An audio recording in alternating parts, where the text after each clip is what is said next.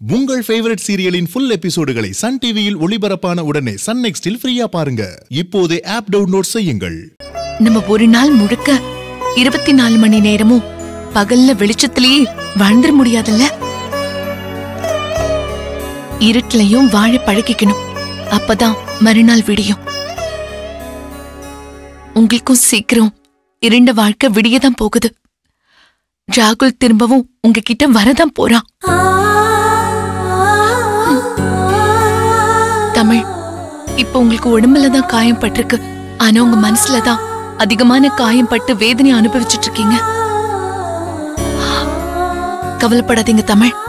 நீங்க கூடிய சீக்கிரம் இந்த கவலை எல்லாம் இல்லாம சந்தோஷமா வாழ போறீங்க. அதுக்கு நான் உங்க கூடவே இருப்பேன். இங்க பாருங்க, நான் இப்ப சமைக்க போறேன். உங்களுக்கு என்ன பிடிக்கும்னு சொல்லுங்க, நான் உங்களுக்காக சமைச்சு கொடுக்கறேன். நீங்க எது சமைச்சாலும் நான் சாப்பிடுவேங்க. ஆஹா, அதெல்லாம் முடியாது. உங்களுக்கு என்ன பிடிக்கும்னு சொல்லுங்க, அதன சமைச்சு கொடுக்கறேன். ஏங்க, எனக்கு எங்க அம்மா வைக்கிற தட்டைப்பயிர் குழம்பு ரொம்ப பிடிக்கும். அப்படியே கறி குழம்பு மாதிரியே இருக்கும். இதோ ஒரே ஒரு 5 நிமிஷத்துல நான் தட்டைப்பயிர் குழம்பு ரெடி பண்ணிடுறேன். சரியா?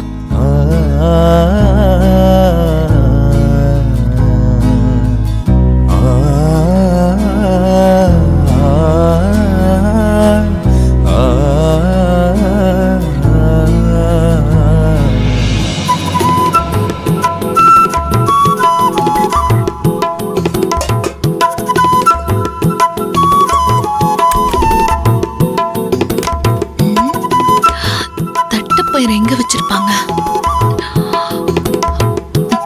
மேல இருக்கான்னு பார்க்கலாம்.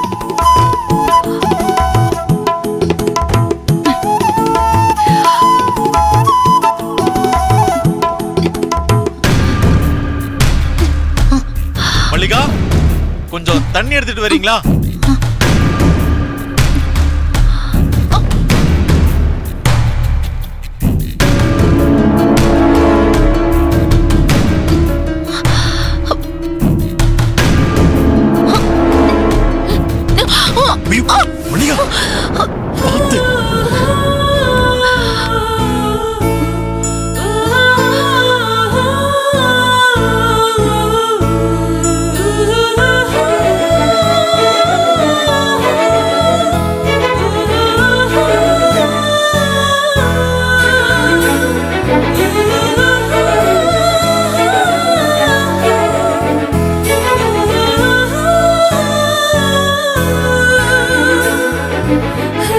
மதி,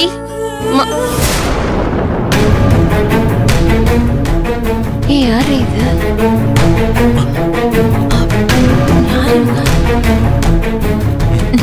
அம்மா, நீங்க யாரு? மதி எங்க?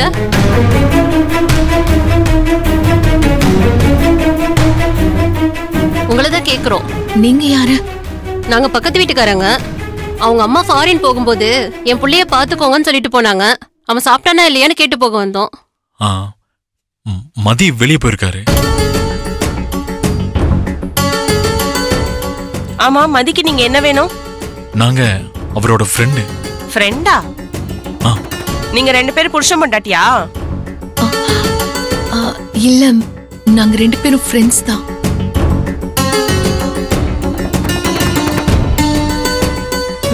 ஃப்ரெண்டு. சரி சரி. மதி வந்தா பக்கத்து வீட்டுக்கார அக்கா வந்து கேட்டுட்டு போனாங்கன்னு சொல்லு. சரி வாக்கா போலாம். சரி வா.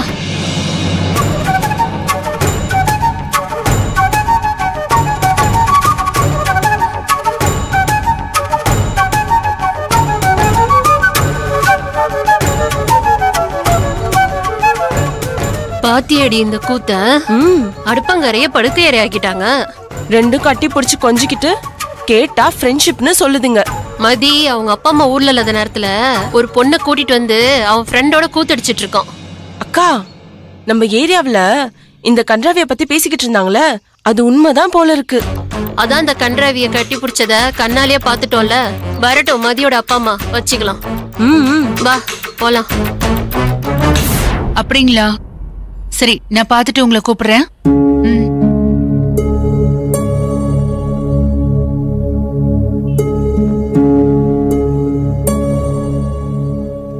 புவியும் பாரதியும் எங்க போனாங்கன்னே தெரியல.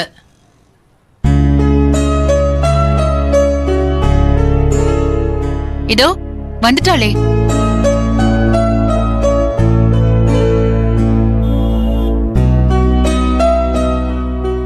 ஆமா, வீட்ல யாருக்கும் சொல்லாம கொள்ளாம எங்க போயிட்டு வர?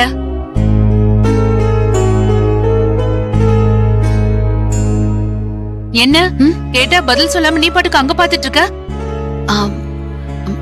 மாமாவை தேடி. மாமாவை தேடி?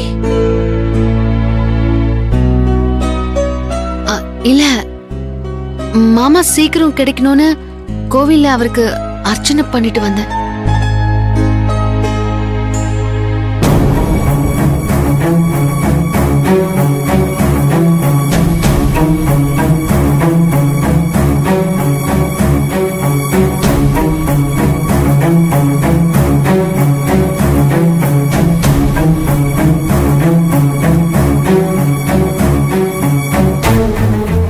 பாரதி போய் சொல்றாமா?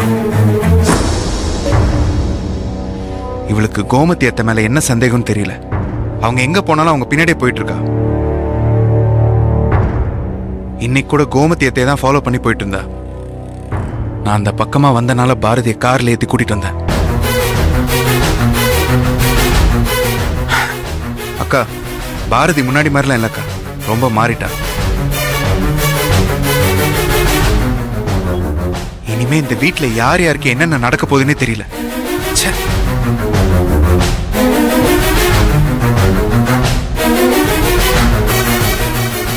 என்ன பாரதி, புவி சொன்னது உண்மையா இல்ல நீ கோயிலுக்கு போயிட்டு வந்தன்னு சொன்னியே அது உண்மையா? அத்தை, அவர் சொல்றதும் உண்மைதான், நான் சொல்றதும் உண்மைதான். நான் கோமதி சித்தியை ஃபாலோ பண்ணதை மட்டும் உங்க பையன் சொல்லிட்டு போறாரு. ஆனா கோவிலுக்கு போன விஷயத்த சொல்லல.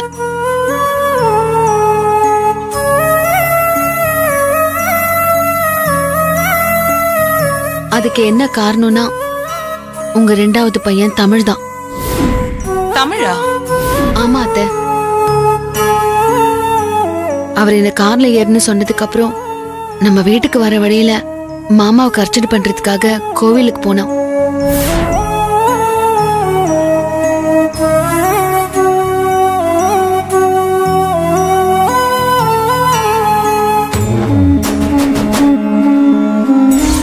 பாரதி, நேரமே சரியில்லைன்னு நினைக்கிறேன். எனக்கு கோவமா வருது. சொன்னா கேளு. பிரகாரத்தை இன்னொரு நாள் சுத்திக்கலாம். பாரதி, கிளம்பு.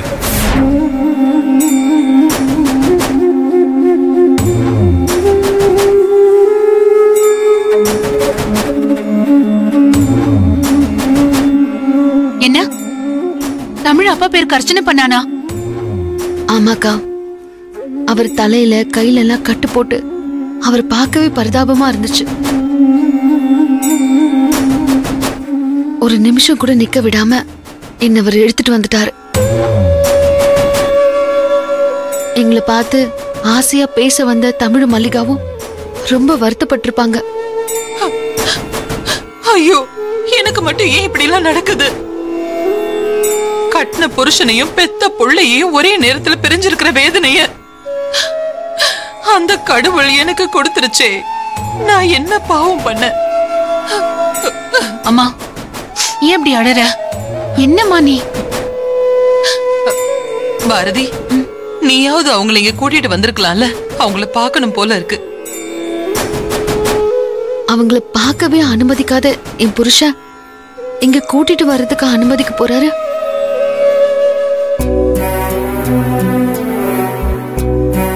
அம்மா, வேண்டாமா, இப்போதைக்கு எதுவுமே வேண்டாம். புவி அப்பா மேல வச்சிருக்கிற மரியாதைய நம்ம கொச்சப்படுத்துற மாதிரி ஆயிடும். புவிக்கு மட்டும் என்ன தம்பி மேல பாசம் இல்லைன்னு நினைக்கிறியா? அவன் வெளியேதான் தம்பியை வெறுக்கிற மாதிரி நடந்துக்கிட்டாலும் மனசுக்குள்ள தம்பி மேல அவன் வச்சிருக்கிற பாசம் எவ்வளவுன்னு எனக்கு நல்லாவே தெரியுமா. அவன் தமிழை பிரிஞ்சு தவிக்கிற தவிப்பு அவனை எப்ப ஆழமா பாதிக்குதோ அப்ப அவனே தான் தம்பிய தேடி கண்டுபிடிச்சு கூட்டிட்டு வருவான். அம்மா, அவன் போக்குலயே போயிடுவோமா. தேவையில்லாம நம்ம ஏதாவது பண்ணி புவி மனச காயப்படுத்த வேண்டாம். சரி, நீ கவலைப்படாம இருமா.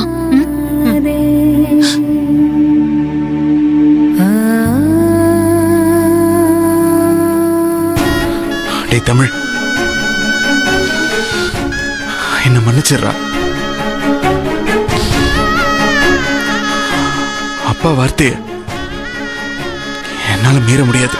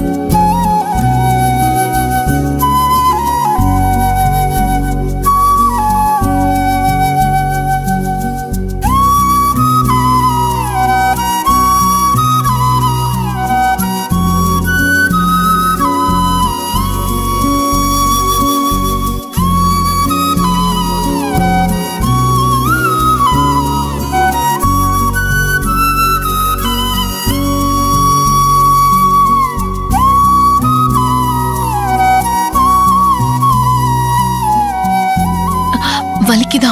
இல்ல பரவாயில்ல மல்லிகா. எப்படியோ 2 பேரையும் ஒரு வீட்ல தங்க வச்சாச்சு. 2 பேரும் மனசுக்குள்ளேயும் ஒரு புரிதல் உண்டாயிருக்கும். 2 பேருக்குள்ளேயும் புருஷன் பொண்டாட்டியா வாழணுன்ற ஆசையையும் அது ஏற்படுத்தி இருக்கும். நீங்க போங்க. Okay doctor. பரவாயில்லையா? பரவாயில்லைங்க.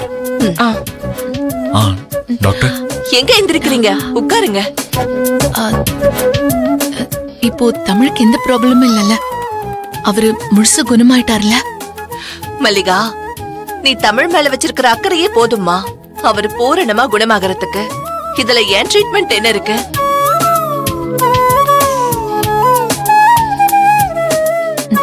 ஐயோ டாக்டர், நான் அதுக்காக சொல்லல. தமிழுக்கு குணமாயிட்டா நான் கிளம்பலாம்ல, அதுக்காக தான். எங்க கிளம்ப போற? ஹோமுக்கு. ஹோமுக்கு தானே? அதுக்கு தாராளமா போலாம். டாக்டர், நான் ஹோம்னு சொன்னது வீடு இல்ல, லேடிஸ் ஹாஸ்டல். நானும் தமிழும் ஒரே வீட்ல இருக்கிறது அவ்வளவு சரியில்லை. ஏன்? ஏன்னா எங்க 2 பேருக்குள்ள ஒரு புனிதமான நட்பு தான் இருக்கு. ஆனா பக்கத்துல இருக்கிறவங்க கண்ணுக்கு அது வேற மாதிரி இருக்கு. வேற மாதிரினா? அது எங்க 2 பேரையும் அவங்க தப்பா நினைச்சிட கூடாதுல்ல. அது சரி. அப்போ நீங்க தாலியை கட்டிக்கிட்டு அப்புறமா குழந்தைய பெத்துக்க ஆசைப்பட்டிருக்கணும். டாக்டர், பக்கத்துல இருக்கிறவங்க உங்களை பத்தி எப்படி பேசுவாங்கன்னு தான் நான் சொன்னேன். நீங்க 2 பேரும் உண்மையை சொல்ற வரைக்கும் நான் சொன்னதுதான் நிஜமா இருக்கும். எனக்கு இல்ல, மத்தவங்களுக்கு. ஐ மீன் உங்க 2 பேரையும் ஒன்னா பாக்குறவங்களுக்கு. அதுக்குதான் டாக்டர் நான் ஹோமுக்கு போறேன்னு சொன்னேன். தமிழுக்கு குணமாகிற வரைக்கும் நீங்க சொன்ன மாதிரி அவர் கூட நான் இருந்துட்டேன். இனிமே நாங்க 2 பேரும் ஒரே வீட்ல இருந்தோம்னா அது எங்களுக்கு மட்டும் இல்ல, எங்களை தங்க வச்சிருக்கிற மதிவானனுக்கும் பிரச்சனை தான். அப்ப நான் நினைக்கிற மாதிரி உங்க 2 பேருக்கும் எந்த புரிதலும் ஏற்படவே இல்லையா? சுத்தம். டாக்டர், நான் எங்க வீட்டுக்கும் போக முடியாது. நான் அப்பா அம்மா கிட்ட சண்டை போட்டு வந்துட்டேன். அது மட்டும் இல்லாம என் வயித்துல வளர குழந்தை பிறக்கிற வரைக்கும் அவங்களும் சரி, என் ஊருக்காரங்களும் சரி, என்ன நிம்மதியா இருக்க விட மாட்டாங்க. அதனாலதான் நான் லேடிஸ் ஹாஸ்டல்ல போய் நான் அங்கே தங்கிக்கலான்னு முடிவு பண்ணிட்டேன். உங்களுக்கு தெரிஞ்ச ஹோம்ல என்ன சேர்த்து விட்டுறீங்களா ப்ளீஸ்?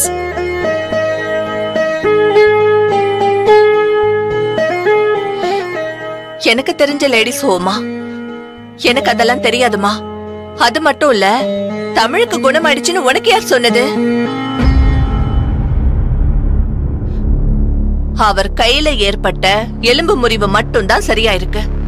தலையில அடிபட்டது வெளியே சரியா இருந்தாலும் உள்ள குணமாகறதுக்கு ரொம்ப நாள் ஆகும்.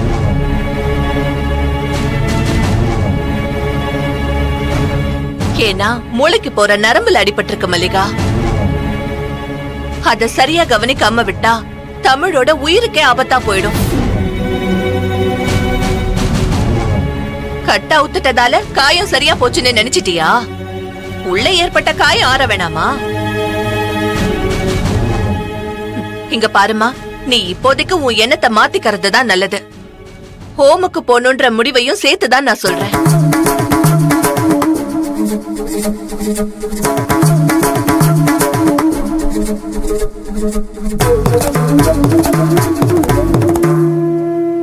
மேடம், இனி என் உடம்ப நானே பாத்துக்கிறேன்.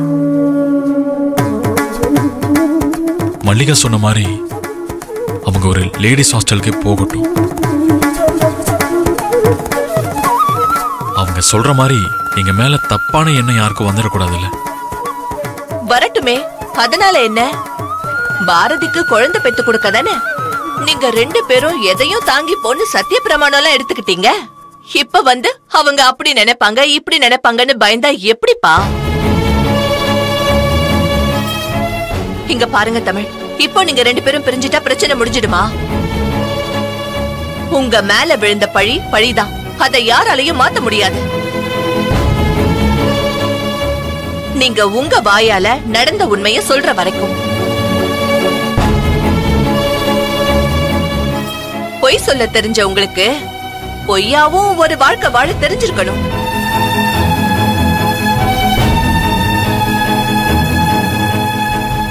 இப்போ நாளைக்கு மல்லிகாக்கு குழந்தை பிறக்கும் போது சுகப்பிரசவமாச்சுன்னு வச்சுக்கோங்களேன், பிரச்சனை இல்ல. ஒருவேளை ஆபரேஷன் வந்துச்சுன்னா நீங்க புருஷன் பொண்டாட்டி தான் சட்டப்படி என்கிட்ட எவிடன்ஸ் இல்ல. ஏன்னா புருஷன் போடுற கையெழுத்த வச்சுதான் டாக்டரான நாங்க அவ வயித்துல கத்தியே வைக்க முடியும். இத நான் சொல்லலமா, சட்டம் சொல்லுது. டாக்டர், அதுக்காக நீங்க சொன்ன பொய்க்காக உங்களை சட்டத்துக்கு முன்னாடி புருஷன் பொண்டாட்டியா ரெஜிஸ்டர் பண்ணி ப்ரூஃப் பண்ணி காட்டணும்.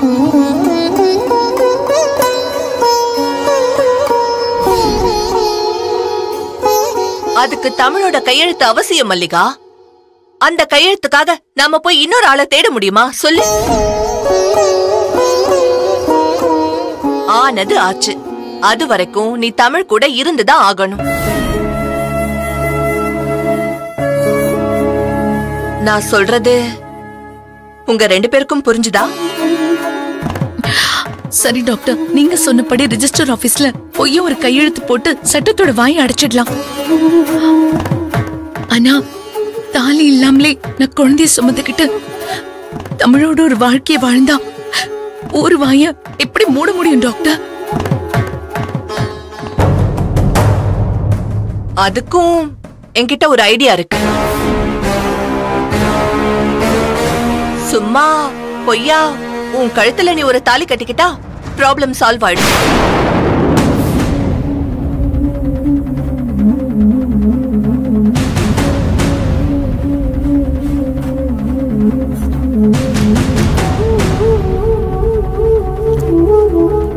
அது முடியாதுன்னா நீங்க சட்டத்தை ஏமாத்தலாம். ஊர்க்காரங்கள உறவுக்காரங்கள ஏமாத்த முடியாதுமா. நீ கட்டிக்க போற தாலிதான் உன் வயித்துல இருக்கிற குழந்தைய காப்பாத்தும், உங்க 2 பேரோட மானத்தையும் காப்பாத்தும். இத தவிர வேற வழி இல்ல மல்லிகா.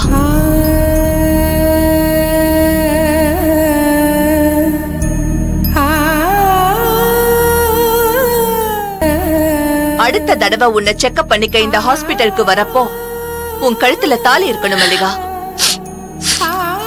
தாலி இல்லாம வயித்த மட்டும் பெருசாக்கிட்டு இங்க வந்தா அது எனக்கும் பிரச்சனை தான்.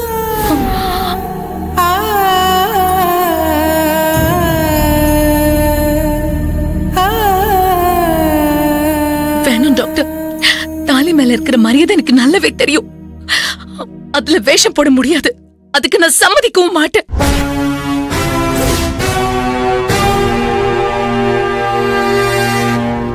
நீ சம்மதிக்கலனாலும் நான் உன்னை சம்மதிக்க வைப்பேன். எப்படி தெரியுமா? இப்ப எப்படி நீ தமிழ் கூட இருக்கணும்னு பாரதிய காமிச்சு பயமுறுத்தனோ அப்படி. அது நடக்காது டாக்டர்.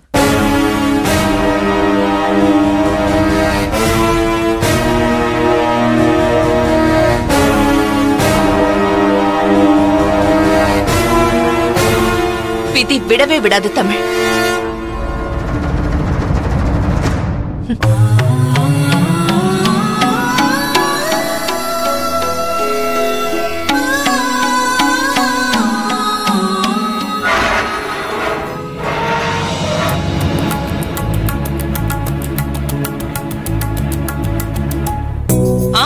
வாங்கய்யா வாங்க. வணக்கம்மா. வாங்கய்யா வாங்க, உட்காருங்க. வணக்கம்மா. வணக்கம். அம்மா வணக்கம். எல்லாரும் நல்லா இருக்கீங்களா? நல்லா இருக்கும். நல்லா இருக்கும். சரி.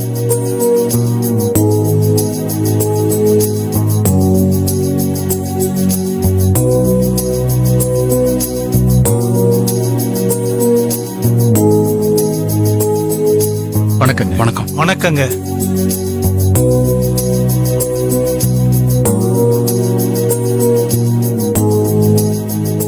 அம்மா, சிதம்பரம் ஐயா காணாம போன வருத்தம் எங்களுக்கும் இருக்குமா? இந்த ஊருக்கு தலைவரா மட்டும் இல்ல, நம்ம பரம்பரை கோவிலுக்கு தர்மகர்த்தாவா இருந்து இந்த ஊரையும் கோயிலையும் தான் 2 கண்ணா பாத்துட்டு இருந்தாருமா. அவருக்கு போய் இப்படி ஒரு நிலைமை வரும்னு நாங்க நிச்சயமா எதிர்பார்க்கவே இல்லம்மா. நம்ம சிதம்பரம் ஐயா எந்த குத்தமும் செய்யல. மனசு சுத்தமான மனசு. அவருக்கு இந்த நிலைமை ஏற்பட்டிருக்க கூடாது. அதனால நாங்களும் ஊர் மக்களும் ஒண்ணு கூடி ஒரு முடிவு எடுத்திருக்கோம். சாமி, அத நீங்களே சொல்லுங்க. அம்மா, தான் தாழ்ந்தாலும் இந்த ஊரு நிமிர்ந்து நிக்கணும்னு நினைச்ச நம்ம ஐயாவுக்கு இப்படி ஒரு நிலைமை ஏற்பட்டதுக்கு காரணம் என்னன்னு அவரு ஜாதகத்தை கணிச்சு நாங்க ஆராய்ச்சி பண்ணதுல அவருக்கு அஷ்டம சனி பிடிச்சிருக்குமா. அதுதான் அவரை ஆட்டி படைக்குது. அதுக்கு பரிகாரம் பண்ணுனா நம்மளை விட்டுட்டு போனவரு திரும்ப வந்துருவாருன்னு சாஸ்திர விதி சொல்லுது.